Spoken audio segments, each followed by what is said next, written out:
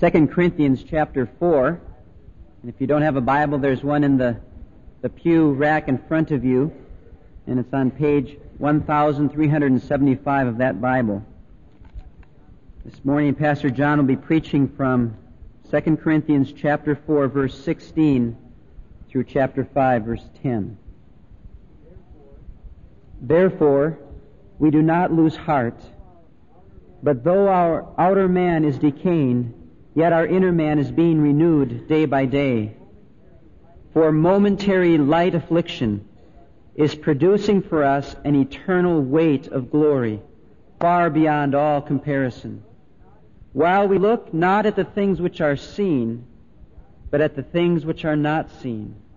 For the things which are seen are temporal, but the things which are not seen are eternal. For we know that if the earthly tent which is our house is torn down, we have a building from God, a house not made with hands, eternal in the heavens.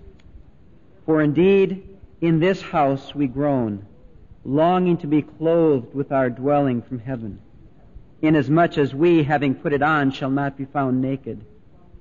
For indeed, while we are in this tent, we groan, being burdened, because we do not want to be unclothed, but to be clothed, in order that what is mortal may be swallowed up by life. Now he who prepared us for this very purpose is God, who gave to us the Spirit as a pledge. Therefore, being always of good courage, and knowing that while we are at home in the body, we are absent from the Lord, for we walk by faith, not by sight.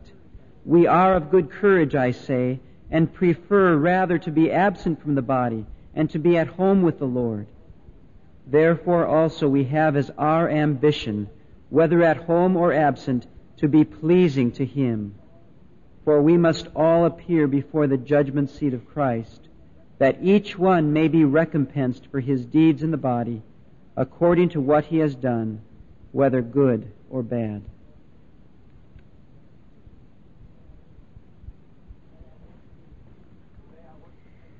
Today I want to begin a series of 5 messages on the topic, what happens when you die. Today's message will try to answer the question, what happens immediately when you die? What's the next second after death? Next week will be the question, what happens at the coming of the Lord?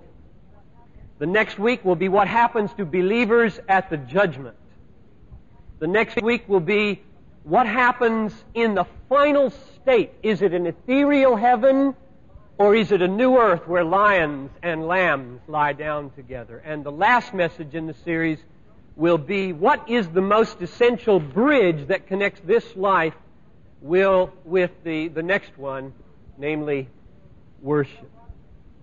Now, there are a lot of reasons for this series, and I'll mention 4. They're not all, but they are 4. Number 1, the possibilities of joy or misery are trillions of times greater after death than before. The Bible describes this life as a vapor's breath. James 4:15. It is like walking outside on the winter morning, speaking a word and seeing your breath appear, and it's gone. It's just gone. That's the way the Bible views this life. Most people don't view it that way. They don't feel that way about their life. We feel like this is substantial and lasting, and this is it. The Bible says it's just like a vapor, like 2 seconds maybe. And then the Bible describes what's on the other side of the grave with this phrase, ages of ages. Not just 2 or 3 ages of thousands of years, but ages of ages, thousands of thousands of thousands of years. That's the way of expressing eternity. So my first reason is simply this message is about reality. Reality is, if you're more interested in what lasts 1 trillion years than what lasts 2 seconds, if you're only interested today in what lasts 2 seconds and not what lasts 1 trillion years, shut it down, because I'm not talking your language. Reason number 2 This theme forces the question about the authenticity of faith. Is your faith real, substantial, biblical faith in objective external reality, God? Or is your faith simply a subjective internal thing of emotions and thoughts that is conjured up to soften the bumps of life and to accumulate a network of friends and continue a tradition from your parents?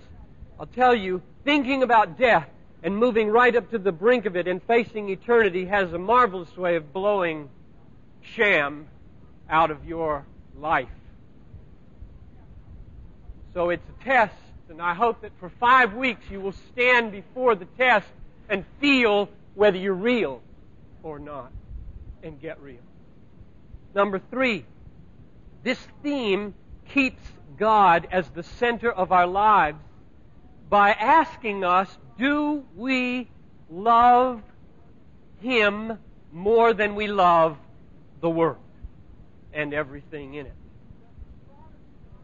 Does the thought of dying give us more pain at losing friends than it gives us joy at gaining Christ? I'll say that again. Does the thought of dying give you more pain at losing, you fill in the blank, than it gives you joy at gaining Christ? And if it does, you need some adjustments in your spiritual priorities. Pretty profound one.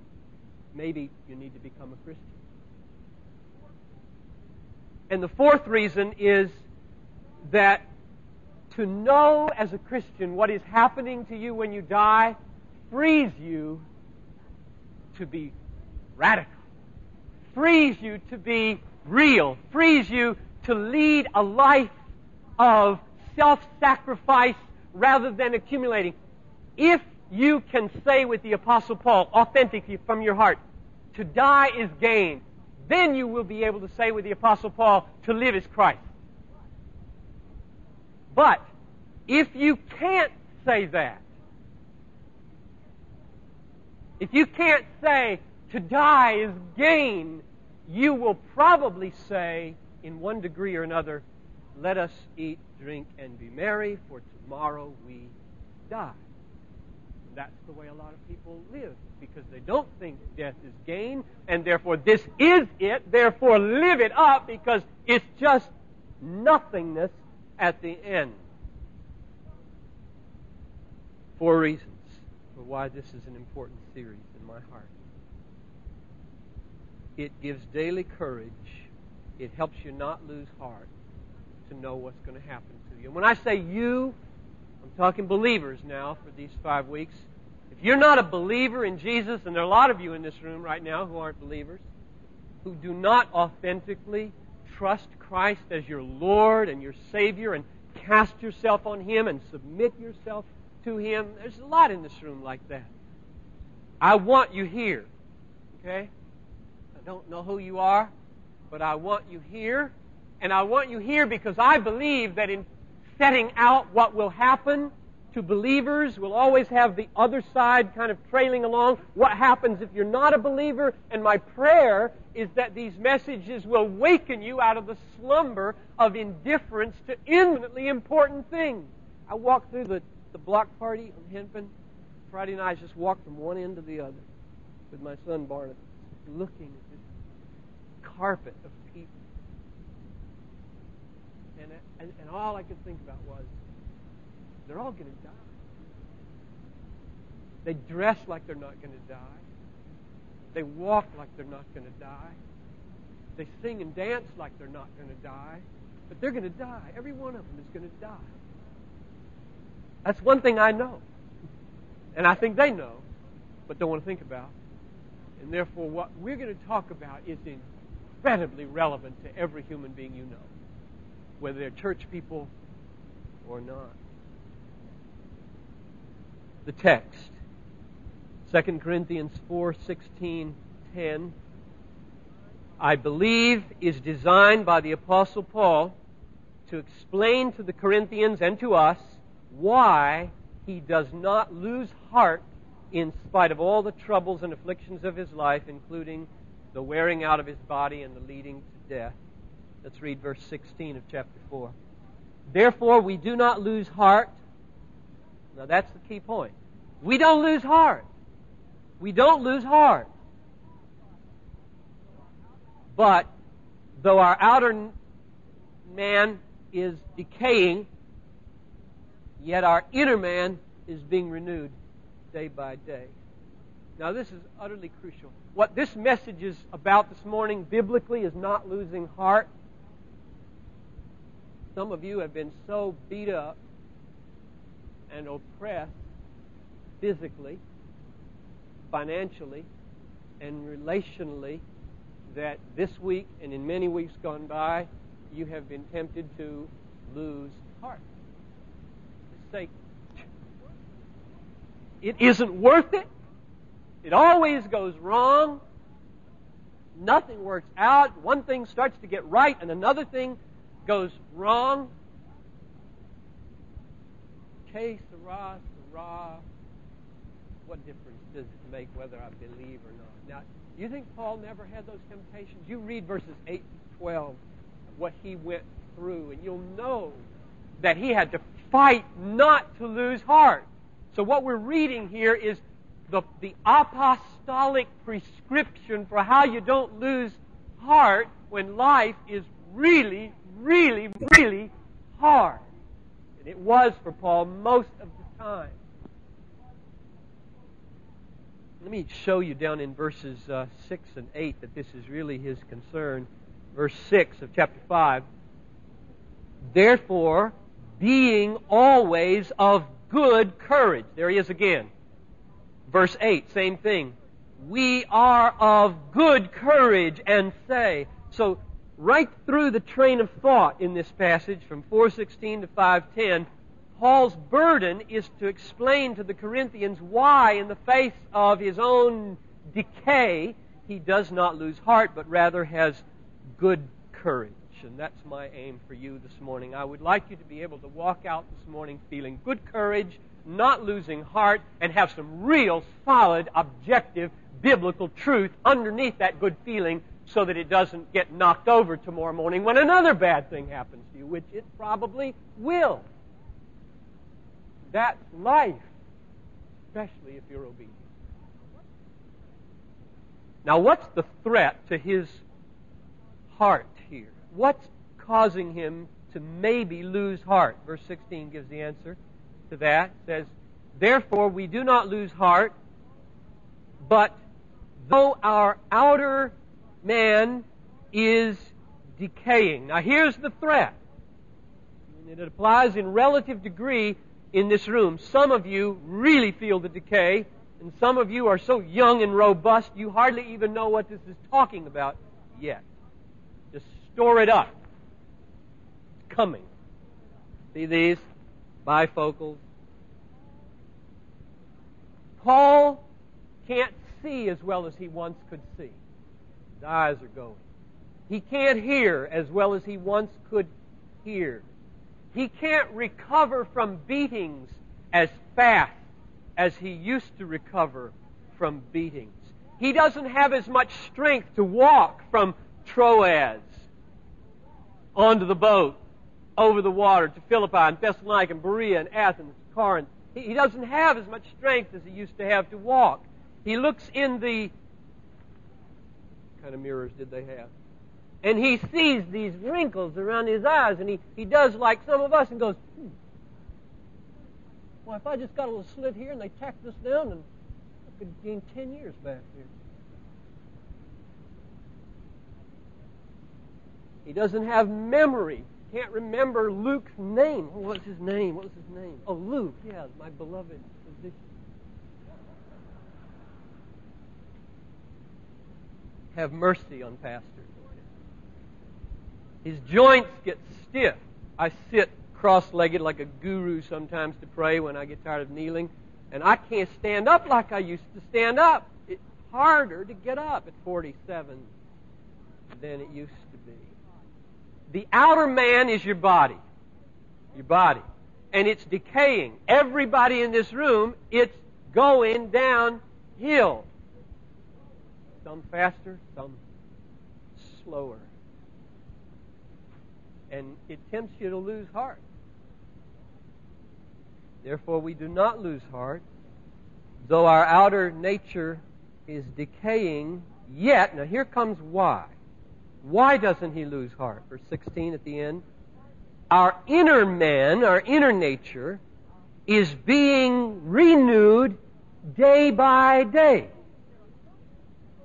So there are some things, namely the wearing away of his body, that makes him want to lose heart.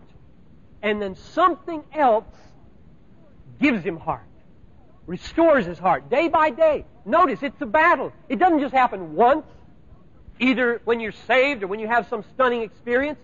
It's a daily battle to get new in your heart. Every day there's a new reason to lose heart. And every day there are reasons to have heart and to be renewed. Now, what are they? How does Paul renew heart in the face of this attack of a wasting body?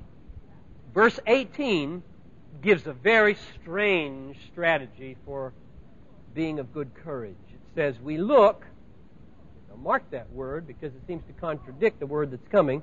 We look not at things which are seen, but at things which are not seen. Now, how do you do that?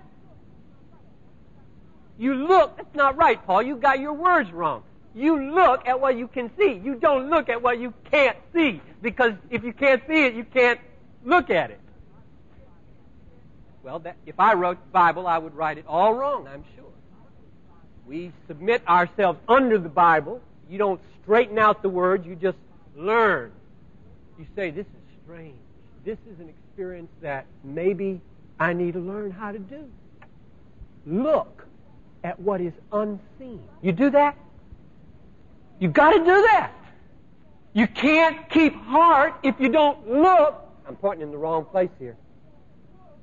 Look, Ephesians 1:18, enlighten the eyes of the, tell me, heart. You got to look on what's unseen. Because if you only look with this, you will see something, but you won't see the essential thing. Now, you remember how Jesus dealt with this in the religious leaders of his day?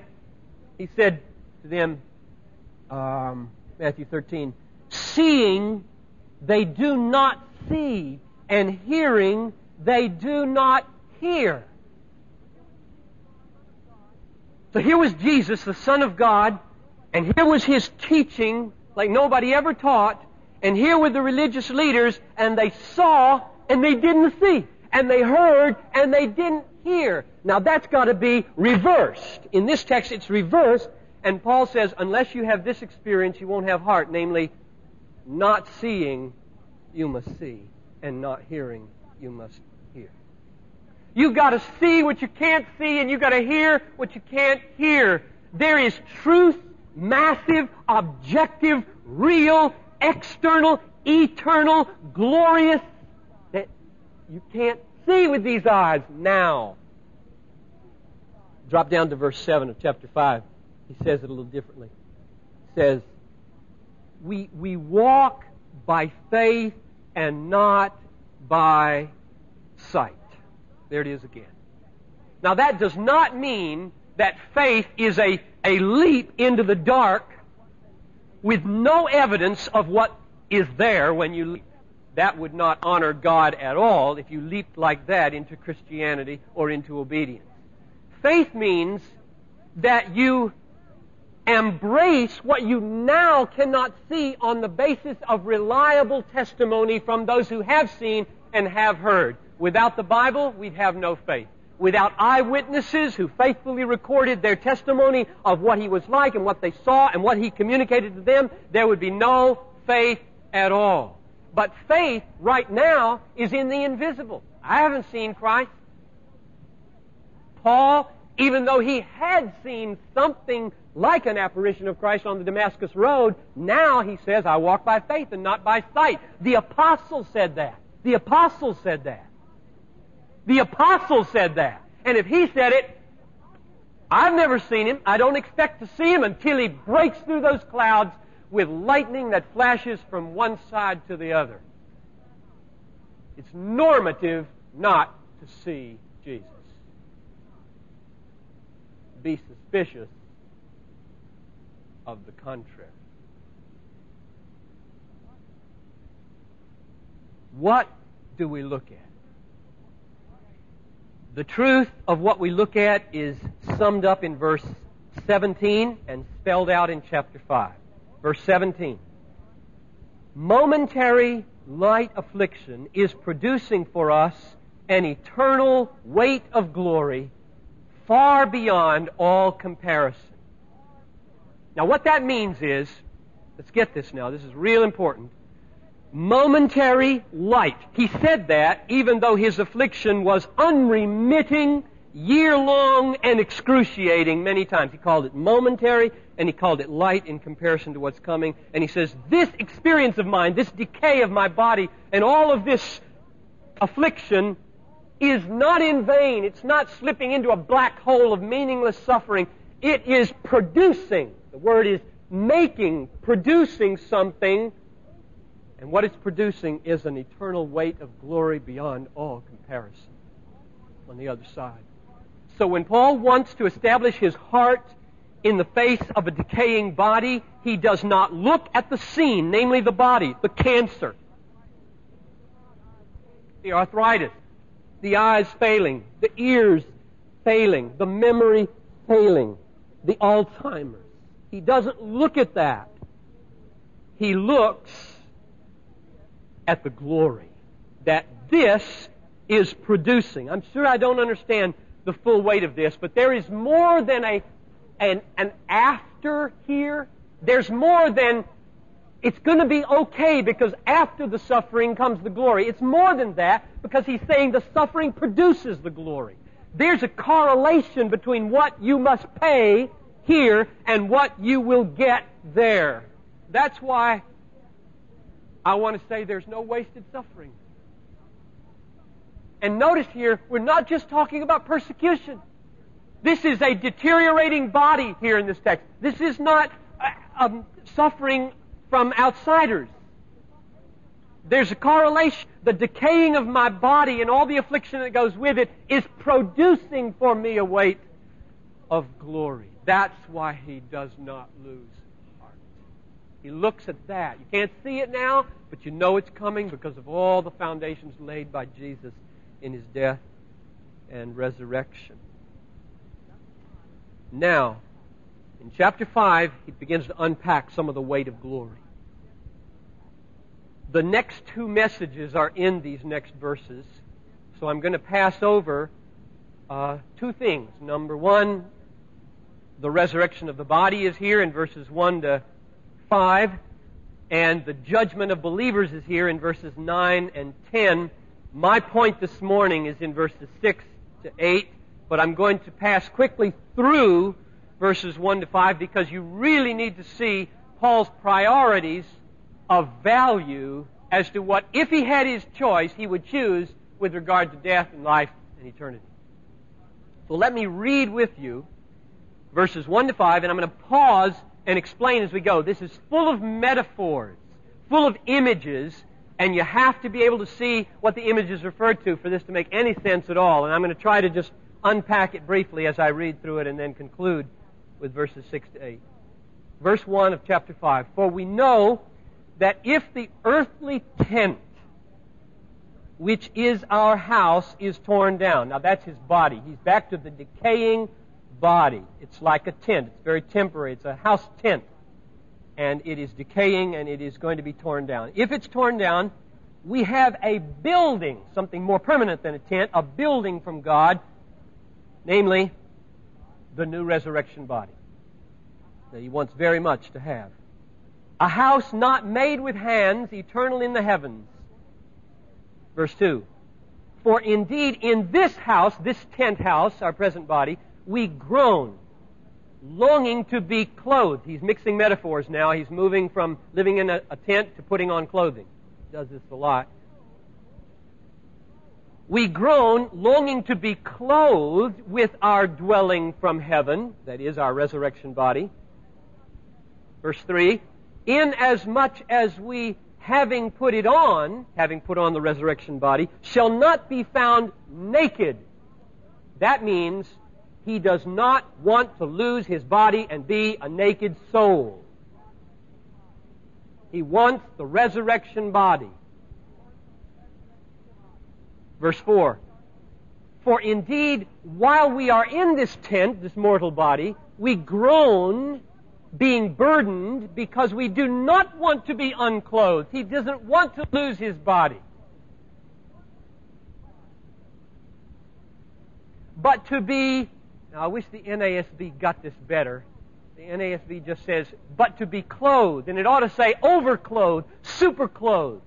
What he wants is, instead of his soul and body being torn apart, which is never a complete humanity in the Bible, he wants for the second coming to happen, and while he's still alive, to be overclothed, and this mortality to put on immortality, the resurrection body. That's what he really wants to happen.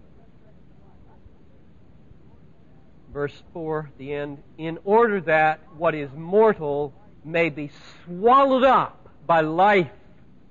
Now he who prepared us for this very purpose is God, who gave us his Spirit as a pledge. Now I'm going to talk more about the resurrection body next week. The point this morning is this.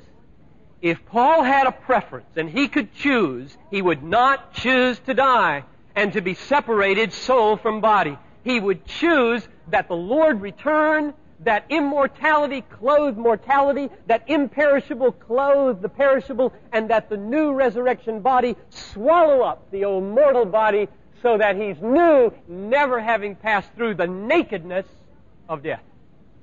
He does not want to be a disembodied soul.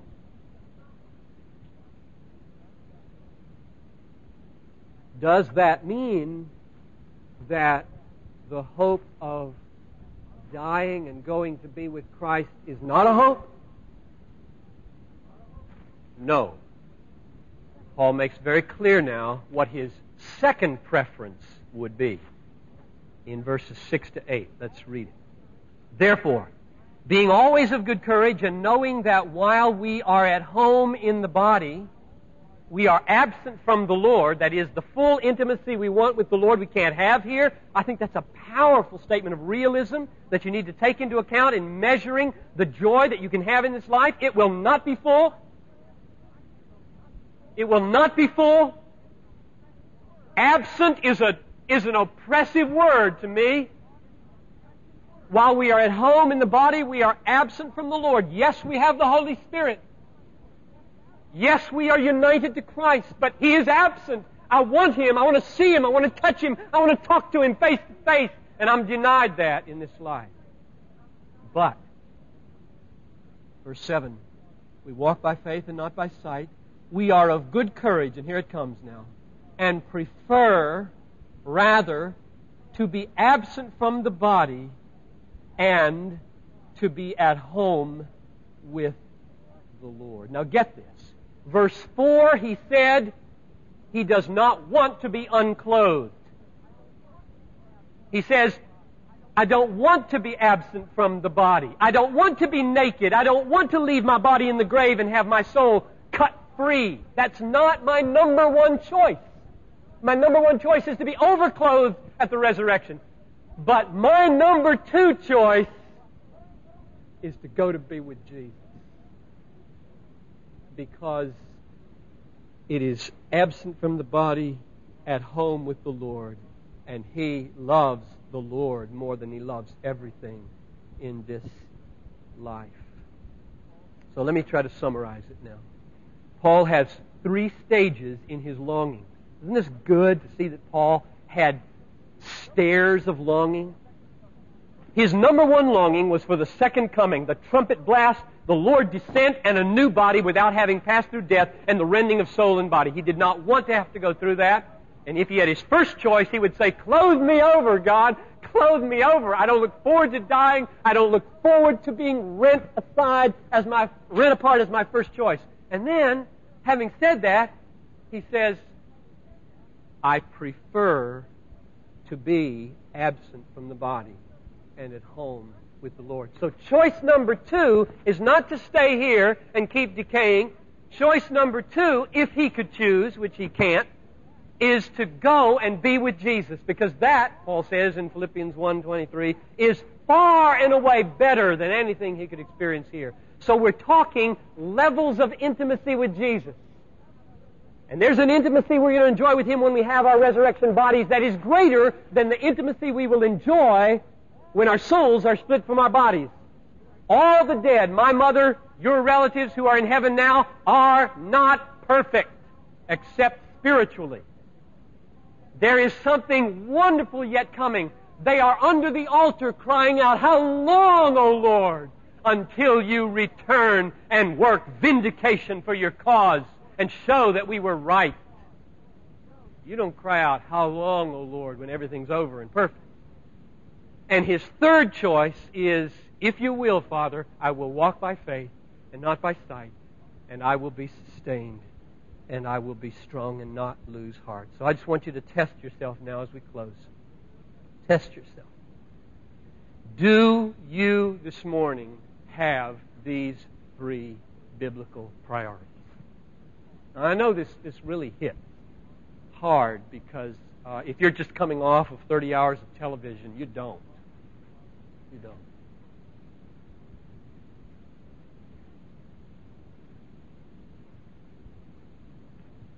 You know, sometimes we wonder, is this service real? Is this experience real? This hour, isn't this just kind of an unrealistic interlude in real life?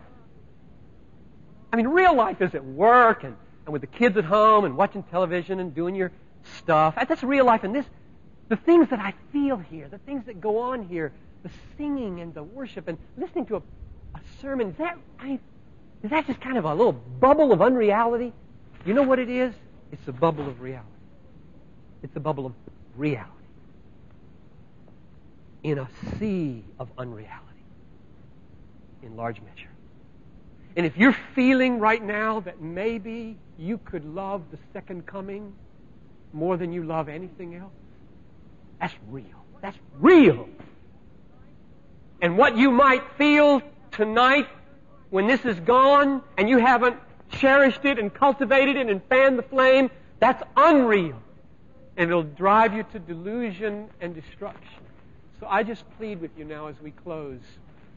Love the second coming of Jesus and all that it will mean for your resurrection as a believer. Secondly, long to be with Jesus, even if it means you will have to be unclothed from your body. And third, while He waits, walk by faith and not by sight, and let your heart be renewed and be of good courage, because you set your mind and your heart on things, these things that are unseen. Let's pray.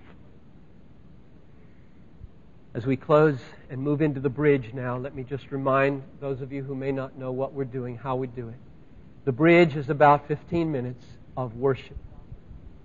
It's a free time in which those of you who need to go may go, and in which those who need to do something outside and then come back, you can do that. It's a time with prayer teams on either side of the sanctuary here when you can come and just pray with somebody about a burden in your life. And it's a time for sitting in quietness and processing what you've heard. And after about 15 minutes, we're into praying the vision until about 11:45. And then the reception. So that's the plan. Let me pray with you as we move on to the bridge. Oh, Father in heaven, I bow now and acknowledge that it is a battle day by day to have my heart fixed and to be of good courage in things that are unseen, because I am as vulnerable to the seen as anybody. And I pray for help for myself, and I pray for help for these 1,000 people, Lord. Would you be pleased, O God, to open the eyes of our hearts that we might see you and know you. O Redeemer, come. Make yourself known on the bridge. In Jesus' name. 1 Corinthians 15.